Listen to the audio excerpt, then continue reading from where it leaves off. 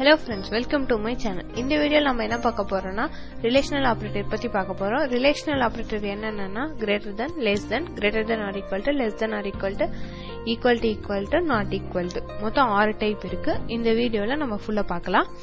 So program பார்க்கலாம். PHP tag உள்ள type பண்ணிக்கலாம். ஃபர்ஸ்ட் ஒரு வேரியபிள் டிக்ளேர் பண்ணிக்கலாம்.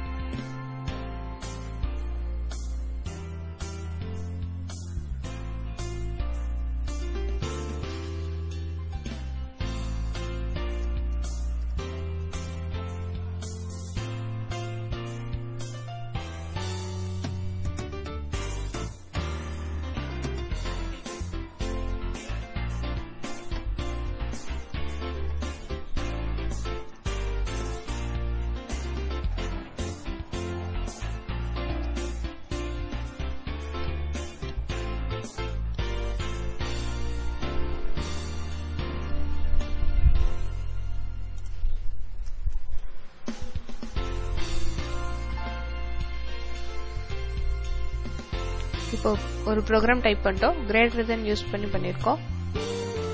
ஃபர்ஸ்ட் என்கோடிங் செக் பண்ணிக்கலாம். UTF-8 ல வச்சுக்கலாம். சேவ் பண்ணிக்கலாம். பிரவுசர்ல போயிட்டு அவுட்புட் செக் பண்ணிக்கலாம். Condition true.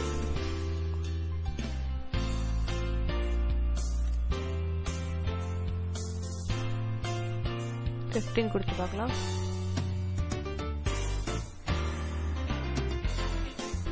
Condition false. Next greater than, next less than check பண்ணலாம்.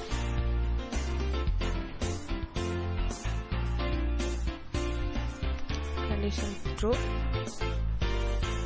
Suppose 10 இருக்குனா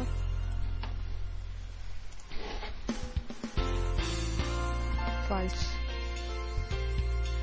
இப்போ greater than or equal to. எப்பவுமே சேஞ்சஸ் பண்ணும்போது உடனே நீங்க சேவ் பண்ணிக்கணும். சேவ் பண்ணிட்டு ப்ரௌசர்ல போய் செக் பண்ணணும்.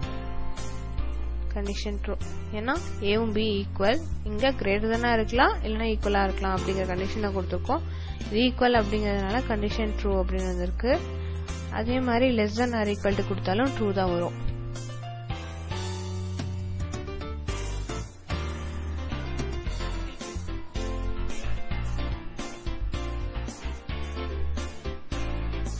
இப்போ b கிரேட்டரா கொடுத்திருக்கோம்.